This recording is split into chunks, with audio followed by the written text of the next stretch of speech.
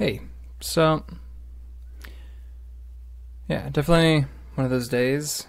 I know yesterday wasn't that great either, but uh, got a lot done the other day.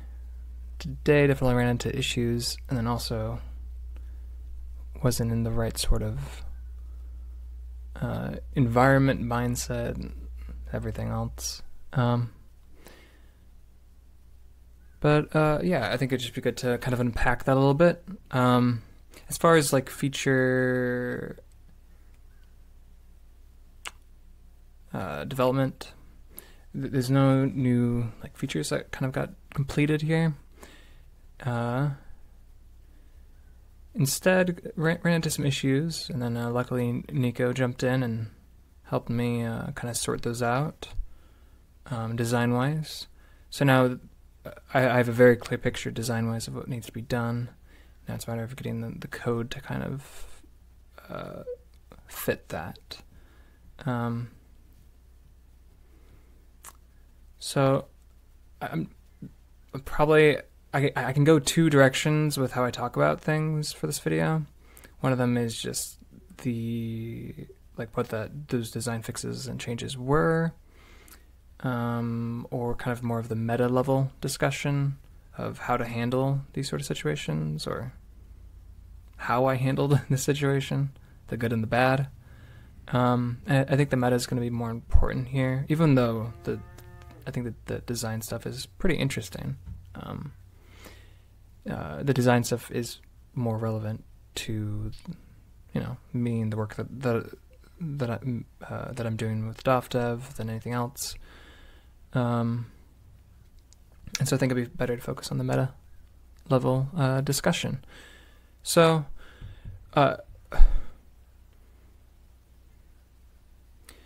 think it can be.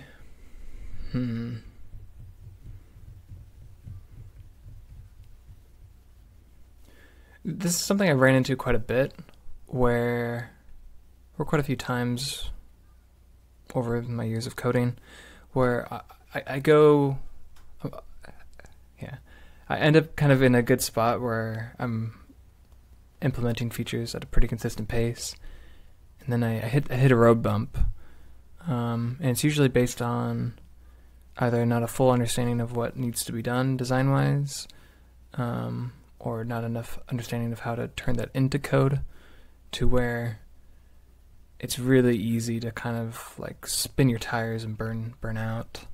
And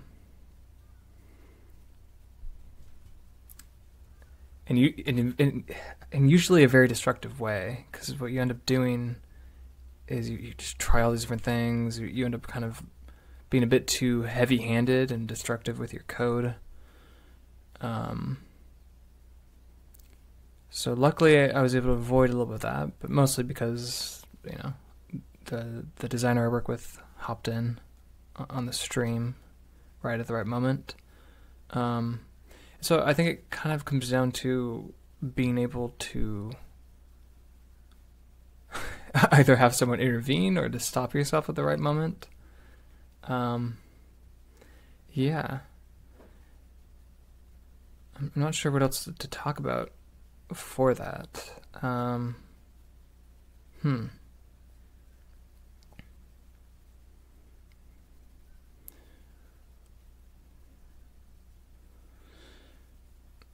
Yeah. Yeah, I'm really not sure. I guess I could get into the design stuff. So,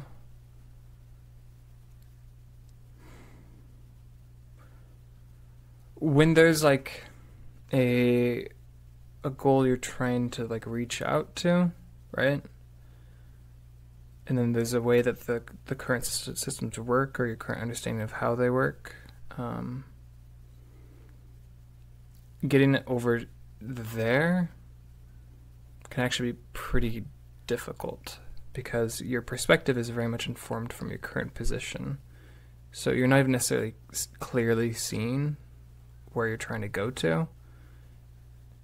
And it's not always an obvious path to get to it as well.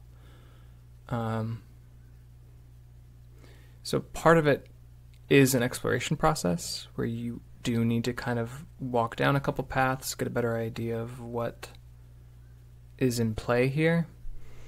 And that can be done at different levels as well. That can be done just from a design level discussion.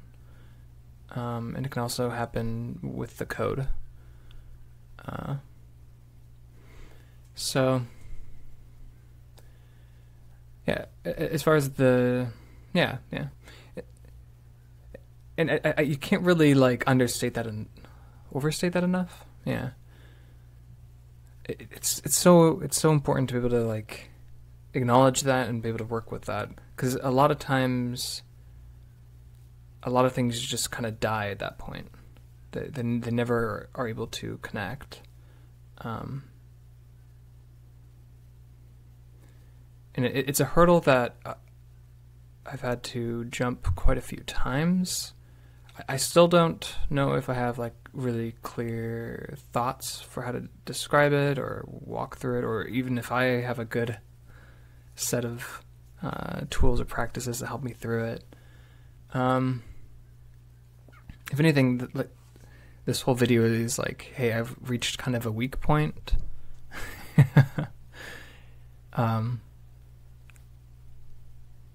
Which is, I'm not sure what to do from there, other than like, okay, I'm acknowledging it. Maybe I could try to explore some different ways of handling it, but yeah, it's it's a matter of trying to navigate that back and forth until you really kind of get a clearer picture. I guess I can talk about where I left off. So the place I left off is I was thinking about converting the code I have currently to be able to fit this, to better fit the design that we're trying to achieve. And I keep going back and forth on it, because it seems like it might be relatively straightforward, but it might introduce some weird problems. But as you can hear, there's a lot of mights in that statement. Which makes it something that I kind of don't want to try. But also it's like I don't have a good enough reason to not. As well as the other way would be not to like recode it from scratch, but to take out the parts that we have this new perspective and understanding of, and kind of rebuild for that. So I start, as you can see on screen, it's popping in and out there, but I've started to figure out what those parts are, and really break them down into like different systems. And so I'm kind of trying to approach it from that way, but it's still not a clear answer. Because with the new way that I'm kind of starting to visualize, it's not clear enough to where I can just say, oh, there's A and there's B, and I can kind of evaluate which path to go down. Both have plenty of unknowns in them still.